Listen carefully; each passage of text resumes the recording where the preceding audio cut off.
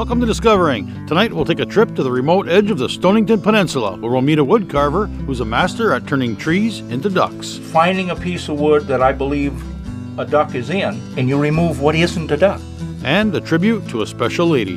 That's all tonight, so sit back, put your feet up. It's Monday night and time for Discovering. The secret streams that flow beneath the cliffs of colored stone. Forest thick and healthy with birch and pine and oak. Surrounded by the greatest lakes this world has ever known. The black bear's awesome presence as he roams the hills and fields. Call of the timber wolf, the loon's lonesome trill. The eagle soaring high above, the trout lies deep and still. These are what I treasure, the only way I measure feelings that I have for this fine land. There is so much to discover when you're a long-time lover of northern Michigan.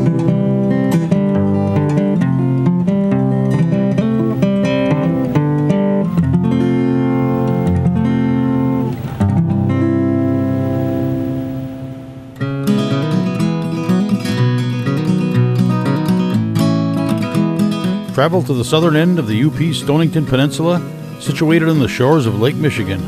Quietly carving away on his next masterpiece, you'll find renowned woodcarver Bill Benesch. I had the opportunity to visit with Bill and learn a bit about how and why he's a woodcarver. Well, I went to the University of Rhode Island and got out of school and needed a job. Couldn't find one. I ended up in a textile mill and spent about a third of my life doing that. Got out of that and got in the automobile business and spent about a third of my life doing that. So I figured this is it for me, because I'm using my last third right here. This is my love. All of that got me to here. I've never had any lessons in carving. I'm left-handed and everything would be backwards anyway. But I truly, truly believe, for me, what works is I'm not carving a duck so much as I am finding a piece of wood that I believe a duck is in, and you remove what isn't a duck. This particular duck that I've just started came from this block of wood, and what I did was I did all of this detail with a pencil on it to make sure there really was a duck in this piece of wood. It doesn't need to be there. This is end product. But I need to know before I start something that it's going to be right. Your odds of getting it right are much better that way. And I remove everything that isn't a duck. Then you have to end up with what you wanted. It's three-dimensional, but a bandsaw doesn't cut three-dimensionally. So you cut it in two directions. You outline, and again, I put in all the detail. This is the duck I wanted to come out of that piece of wood, and I wanted to make sure it was there. The piece of wood has to be perfectly square, or cutting from top to bottom or side to side. One side will be bigger or smaller, and you're not going to end up with a duck. Everything has to be perfectly square. You draw it on two sides, and then you cut it, not completely off, so you lose the sides. You cut it from the top all the way, leave a little on each side, turn it on its side, and cut it from the side almost all the way through. And then by hand, you knock these pieces off, and your duck comes out of that tree. From here, it's a little more complicated. It's all by hand, and you've got to have the reference work. I'm not creating anything. I'm duplicating something. I'm copying something. And to me, the best carver isn't the one whose interpretation of wins a prize. It's the one who makes it look real. To me, that's the end goal, is to end up with something real. Once I have my duck, it's then a question of what position you want this duck in, whether you want it resting, alert, sleeping, swimming, and I draw everything in with a pencil. And from there, it's an awful lot of study of the wildlife itself. It's a lot of preparation work. There are no oopses. If you cut something off, you can't put it back on.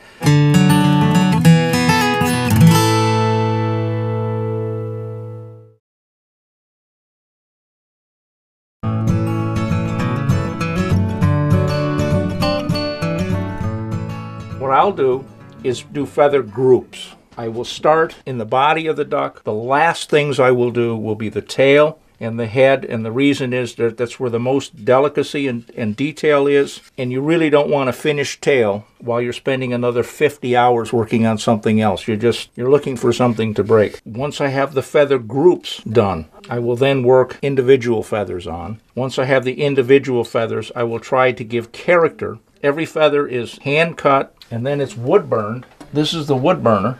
It burns one little barb at a time, and by adjusting the temperature and the speed you draw this at, start finishing your feathers, you're actually burning the depth of that feather, the thickness of that feather right into the wood.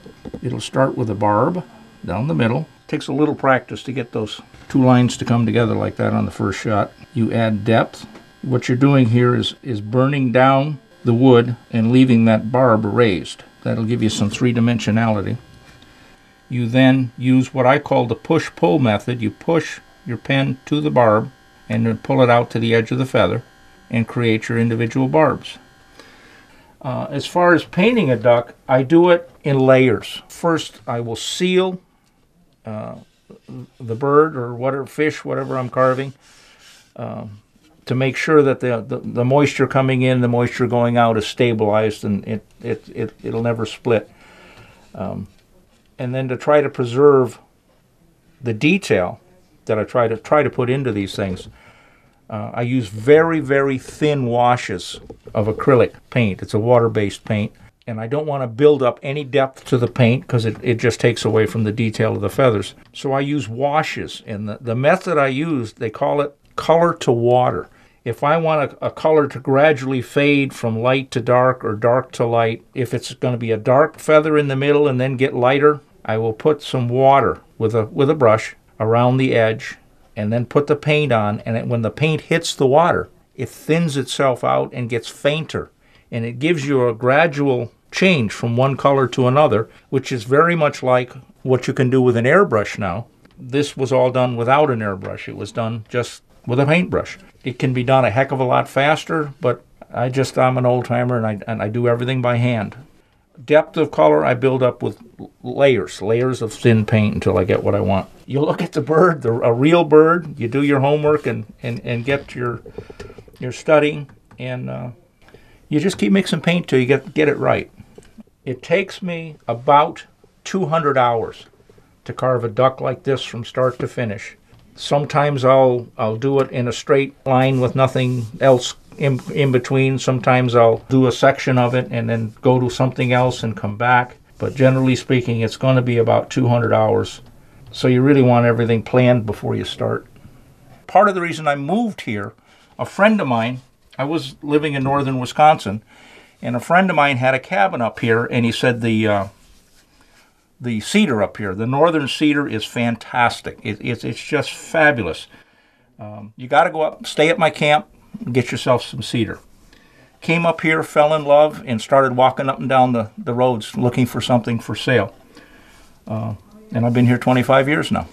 What I found, this particular peninsula, the Stonington Peninsula, goes back several hundred years in how famous the cedar is. This is a piece of cedar that went through the fire of 1898 on the Stonington Peninsula. The grain from here to here is 60 years of growth. It's outrageously perfect. And this carves into the just the best things. Most woods have a grain that's spaced, uneven, swirly, and this is northern white cedar, which I guess it's the Italian for it is arbor vitae, and arbor vitae means tree of life. And my understanding is that the French explorers who came in through Hudson Bay got trapped and couldn't get out. And part of what they survived on was this tree because it was always green. It didn't give them any nutrition, but it kept them alive. And that's why it's the tree of life. And it fits. This is a rough grouse feather. You cut it out and you draw in some of the detail you want to be in that feather. You're going to want an imperfection here, a little split here, a little overlap there. You then burn down to raise the barb on both sides. And then you actually, with your carving tools, I use all hand done carving knives, and I've made the knives myself to do specific jobs. You remove the wood. It isn't part of your feather. And you put in little imperfections in the feather, like the little raised feather here. And then you burn in the barbs with this pen. And here's one with all the little barbs burned in. And you try to get as thin on the edges as you can, because you're representing a real feather. And now you're ready to paint. And there's a finished one.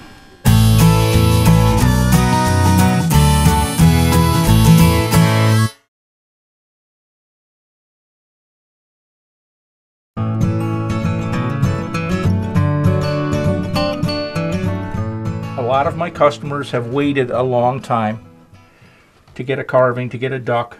And so I thought, well, it'd be a good change of pace for me to do something different, keep me excited and in the game, and something that wouldn't take as long, it wouldn't take 200 hours to carve.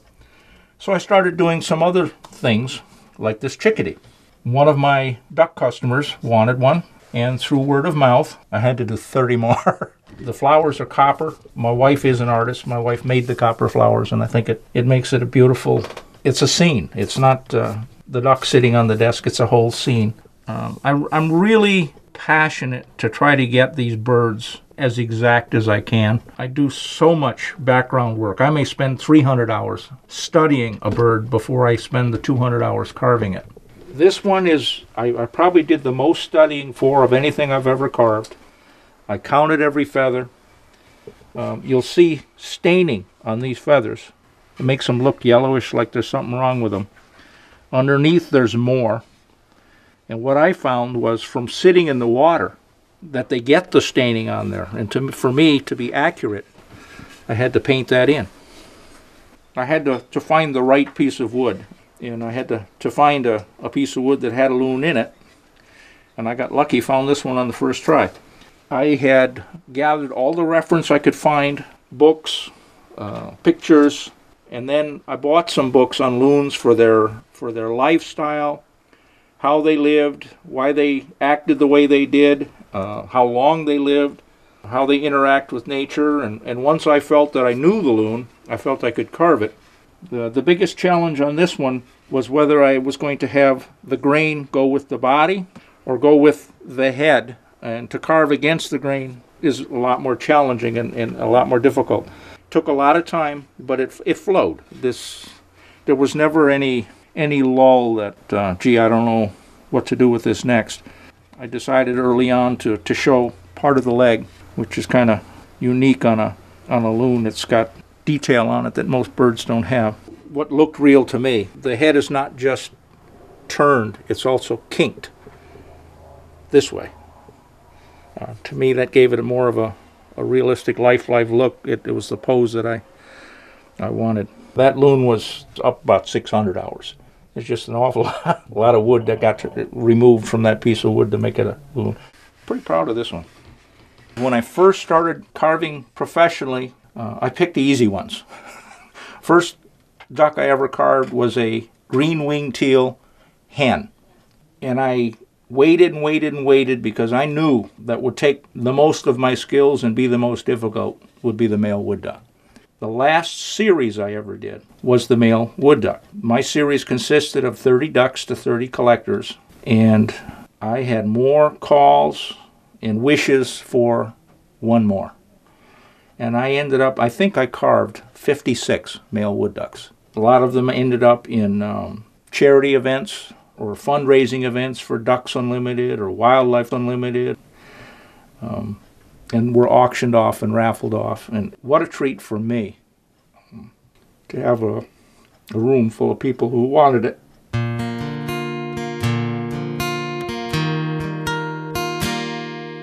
No matter what I've done to pay the bills over the years, I found that I have always worked with my hands. When I was in the earlier parts of my life doing other things, I've always loved the outdoors, fishing, hunting, and I found that I couldn't really go trout fishing without making my own trout flies. I ended up the head fly tyer at LL Bean. That was when we was out east, and came out here. My parents retired out here, and needed a little something to do, and looking for a job, and I ended up on the desk of a motel in Minocqua, Wisconsin, and had a lot of free time during the night, and I started whittling a piece of wood, and a man came to check out and said, how much to buy that duck? And I was a duck carver. And that's my passion. That's what I'll do till the end now. I really don't want to carve 30 of anything anymore. I want to do my ones I've wanted to do my whole life.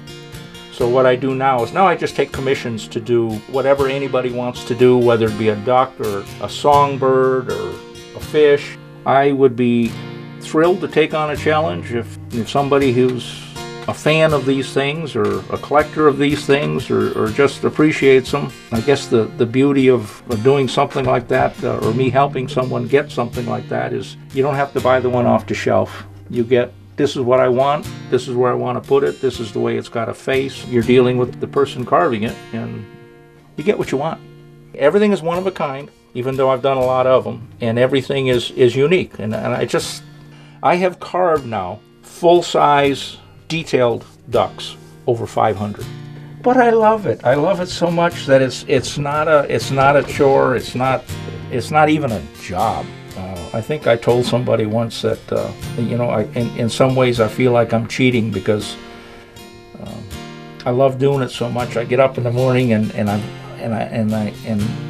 can't wait to get at it and do it, and I have to tell myself, well, in order to earn carving time, I got to go split some firewood because that has to be done. That's going to heat the house, and you got to earn the carving time. This is recess right here. It's my passion. It's not my hobby. It's what I do, and it's not something that I'll do until I find something else. This is my something else. This is what I want to do. It just turns me inside out to have people look at it and tell me that it looks real. I'm a lucky guy. My dad, who was in business his whole life, he's always said to me, he says, you really ought to be making some money. He says, as hard as you work, you're not making any money. And I told my dad, I says, well, to me, the measure of the man, nobody can make more time. That's the only thing you can't buy. And the man who has the most control of his time to do what he wants to do is the winner. And my dad spent years, he would fight to work 50 weeks a year to spend 2 weeks up here. I live here. I'm the winner.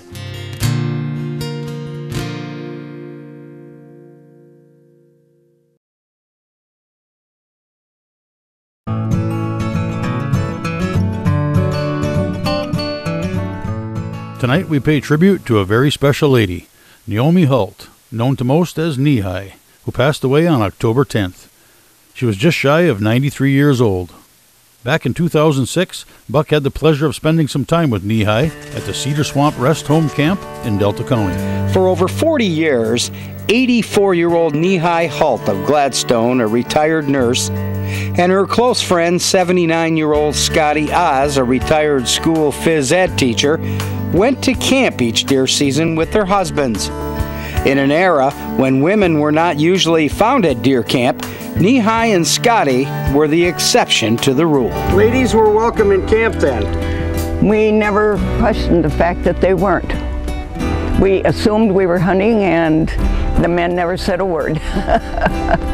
No, Otto always said, sure, you can hunt with us. I think I made that plenty clear that if we bought this, I came with it. Well, Nehi's old camp is now owned by a terrific young lad, Sean Cannon, who keeps the ladies' tradition alive by making the Cedar Swamp Rest Home still part of their lives. They call the Upper Peninsula God's country because of the Great Lakes and the surrounding forest, but it's the people that live within the UP that make it so special. And the people like Naomi Hult, Nehi, as everyone knows, was a very special Yooper lady that spent her entire life serving her community in Gladstone as a nurse with her husband, late Dr. Otto Hult. She was an icon for women in the outdoors. She was a major contributor with the YMCA of Delta County. She was a person to look up to. I would say have not literally hunted together, because her blind is down there, and I would drop her and then I'd go through to the north end of Shorts, where I've hunted for, I don't know, 10 years now. She loved the great outdoors, always was willing to help out with any community event. That's what makes Nehi Hult a very special woman. If she was here today for the upcoming deer season, I think she would say it doesn't matter how old you are, you just get off your duff and enjoy the great outdoors. Who shot? Not me. I thought maybe you. I thought it was you. Oh, I saw nothing. Did you see anything? Oh, did you? 4. Oh. One big one. That's a productive area over there. A Yeah. buck or a doe? I saw one big doe and 3 little ones. Oh. Yeah. Instead of that. Oh, doesn't that just fry ya? Shot it was Oopta. Yeah, that's a good up one. tomato. That's Up a good tomato. You don't come along too often where you have 2 people, especially ladies at their age, that enjoy I wish you'd hunting stop saying as our much. age. Well, It's gonna happen to you, Buster. I know. Well, I hope I can still be going at your age. Nehi to me was, many things. She was like a grandmother to me, a mom, a best friend, and she was a hunting partner. I will miss her dearly, but she will never be forgotten at the Cedar Swamp Rest Home.